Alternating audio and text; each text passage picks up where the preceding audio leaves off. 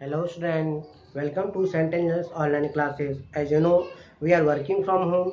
Today we will learn 12th biology chapter 5, principle of inheritance and variation. Next lecture number 17, जिसमें बेटा हम लोग discuss करेंगे about a new Mendelian disorder sickle cell anaemia. Last class हमने पढ़ा था haemophilia, अब सिकल सेल एनीमिया पढ़ेंगे। ये बेटा कैसा डिजीज है? ये ऑटोसोमल रिसेसिव है। कैसा बेटा? Autosomal recessive. इनके जो एलील्स हैं, अब पेयर्स ऑफ एलील्स HBA और HBS इसके एक्सप्रेशन को कंट्रोल करते हैं। अगर बेटा दोनों सेम है, HBA है तो नॉर्मल है, अगर HBA HBS है तो वो कैरियर है, मतलब उस डिजीज को कैरी करेगा, उस जीन को कैरी करेगा। और अगर बेटा HBS HBG होमोजाइगस है तभी ये अपना डिजीज दिखाएगा। ये रिसेसिव डिसऑर्डर है, ध्यान रखना। बेटा इसमें होता क्या है? कौन सा क्रोमोसोम नंबर 11 जो है इस पे अफेक्ट होता है। जो म्यूटेंट जीन है उसकी वजह से होता क्या है? ग्लूटामिक एसिड की जगह वैलिन आ जाता है। ग्लूटामिक एसिड की जगह वैलिन।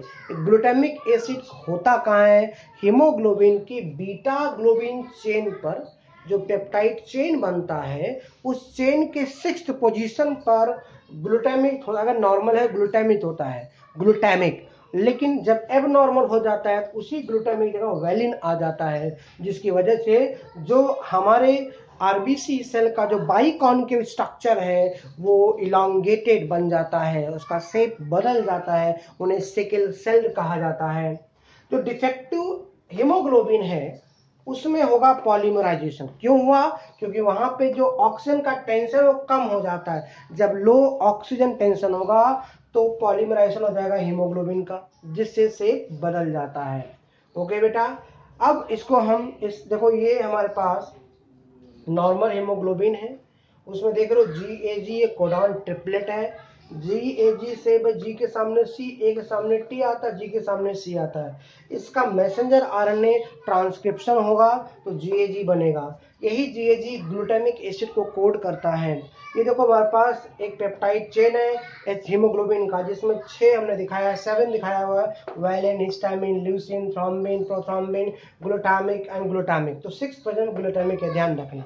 ये नॉर्मल में है। जरा इधर आ जाओ, ये है सिकल सेल में। आप देखो क्या होता है, जहां पर सिंगल पॉइंट म्यूटेशन हुआ, यहां पर क्या था? A था, A की जगह U आ गया। सिंगल बेस पेयर के म्यूटेशन होने की वजह से जहां 6 पोजीशन पे ग्लूटामिक देखो वैलिन आ गया। क्या आ गया बेटा? आपका वैलिन आ गया, इसीलिए शेप बदल जाता है। ओके, अगर कुछ बातें और ध्यान दें, हम क्रॉस भी कराते हैं। देख रहे हो ये नॉर्मल है, ये आपका कैरियर है।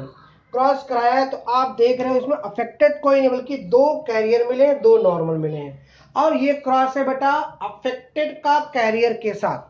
अफेक्टेड के कैरियर के साथ आप देख रहे हो 2 तो अफेक्टेड मिल रहे हैं, बाकी 2 कैरियर मिल रहा है। ठीक है बेटा, हमने कहा था जब ये होमोजाइगस कंडीशन होगा तो ये अफेक्टेड होगा, मतलब उसका बीमारी उसके अंदर सिकल सेल एनीमिया। तीसरा केस देखो, यहाँ पे दोनों ही कैरियर हैं। जब दोनों ही कैरियर होते हैं तो ऐसे केस हमारे पास 1 2 3 कैरियर मिलते हैं, एक नॉर्मल मिलता है। ओके बेटा।